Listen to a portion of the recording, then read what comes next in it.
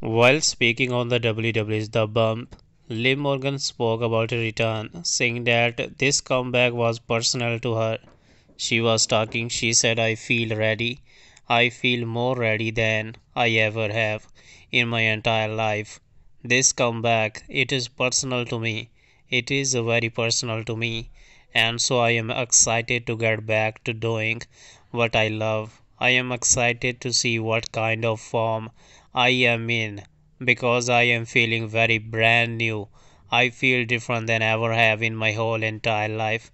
It is all I thought about. Rhea Ripley quite literally took everything from me, so it is safe to say that it is all I thought about. And there was a hurdles there. There was a lot of emotional challenges for me to get over. I learned that it is not best to strike when you are emotionally charged